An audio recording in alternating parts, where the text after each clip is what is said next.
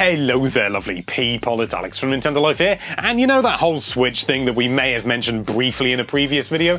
Yeah, it's an interesting thing, isn't it? It's not one thing or the other. Is it a home console? Is it a portable? Nobody seems to really know. As it happens, I've been pondering the very same question myself for some time now, and I think I've come to a conclusion. But first, we need to explore the various different options. Is it a home console that you can take with you, or is it a portable that you can dock? Let's find out. Now, first of all, let's look at things that makes this a home console. Now, you've got the dock, obviously, and things like that, and we could look at power levels and things like that, but, well, I'm gonna touch on it briefly. Okay, I will. The Wii U is undeniably a home console. I don't think anybody's gonna argue that, because, I mean, well, it's a console that sits on your shelf, you can't take it around with you. If you could, well, you'd need some sort of generator or something. But every time you play the Wii U, you sit down and you play it, and the power doesn't really come into it. I know a lot of people think that it does, and so, well, you know what, for that, I am going to entertain you. When it comes to power, the Switch, is it a home console? Kind of. It's not on par with things like the PS4 and the Xbox One, which we've said time and time again, but it is still a powerful machine, especially considering the nice titty little size it is. I mean, the whole thing's like that, it's absolutely bonkers. But power and graphics does not a home console make. No. A home console is something that you can't take with you, that is sort of stationary, which is why it's so hard to say, is the Switch a home console, because it can be stationary and it cannot be stationary. It can be portable. It can flip between the two, which is why we're even having this discussion. One of the things I want to really look at is the controller setup. I mean, you can take the controllers off and you can use them as though it were a home console. Almost, you know, sort of inarguably, it can be used as a home console. You can dock it, you can play on a big screen, there's no latency, you can use a wireless Bluetooth controller, just like the Xbox One and just like the PS4. But the Switch isn't as simple as that, is it? Because you can take everything in that and take it with you if you so desire. So the things that can make it a home console, it can be stationary, it can be used with like a Switch Pro controller, so a standard controller. You can, you know, sort of play local multiplayer with friends using just a single device, and that's not something you can really do with a portable, so that definitely makes it a home console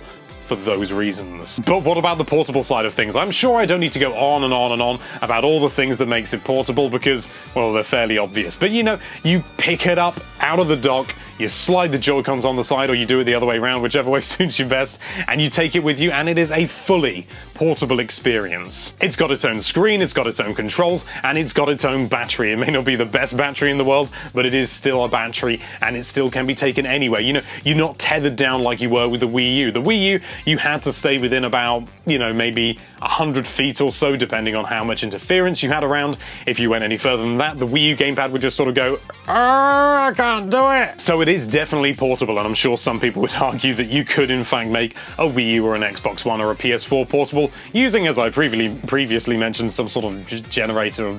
It's a mad idea, don't do it. But then to countermand that, you can use it portably, but you can also do local multiplayer on the device as itself, even portably. You don't have to be hooked up to a TV to have local multiplayer on a single device, which is something that we haven't really seen before. I mean, I'm sure there have been some things. I mean, you could argue various iPad games and things like that, and even iPhone games can be sort of local multiplayer on a single device, but beyond that, you know, as far as a dedicated gaming system goes, I don't think we've really seen that before. If we have, I mean, maybe the Game & Watch. The Game & Watch had that, didn't it? With the whole controller thing. One of the Game & Watches? Yeah, that had it, but that was still Nintendo, so it counts. But never on this level. Having changeable games, online multiplayer, it really is a modern console that you can have two people playing portably on a single unit, which is mad, and it really does make the whole argument a lot more difficult. I suppose what's brought me to my conclusion, which I will get onto, don't worry, is the fact that every ad you've seen for the Nintendo Switch says it is a home console that you take with you. They've always tried to reiterate that and not the other way around, not that it's a handheld that you dock. And I think that's a really crucial thing to focus on here. Nintendo doesn't want you to think of this as a super duper handheld that you can dock, because that almost devalues it in competition with things like the PS4 and the Xbox One. And I do think it can be in direct competition with those things. It offers so many different and unique features.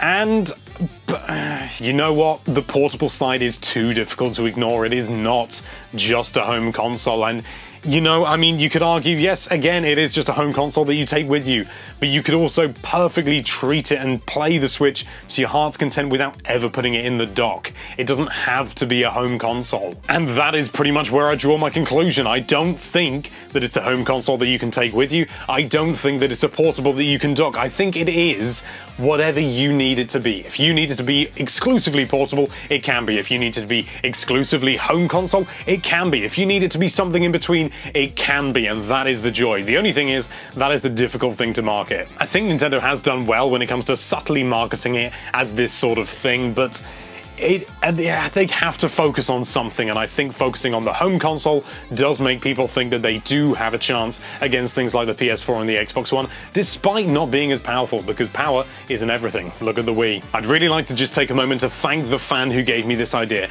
Unfortunately, I did not make a note of your username because I'm a total idiot, but it was in a Periscope recently. I did a live Periscope, and somebody gave me this idea for a video, and I thought it was fan-dabby-dozy. So thank you for that. This video is because of you. Full credit to you. But what do the rest of you think? How do you think you're going to be using the Nintendo Switch? Is it going to be a home console for you, or is it going to be a portable? Let us know down there in the comments. Thank you so much for watching. If you like this video, then why don't you slide some lovely Joy-Cons onto the side of that subscribe button, and be sure to check out NintendoLife.com for all sorts of lovely Nintendo-related content.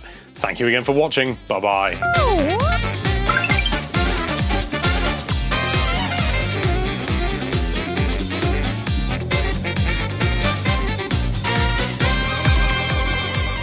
The battery may not be absolute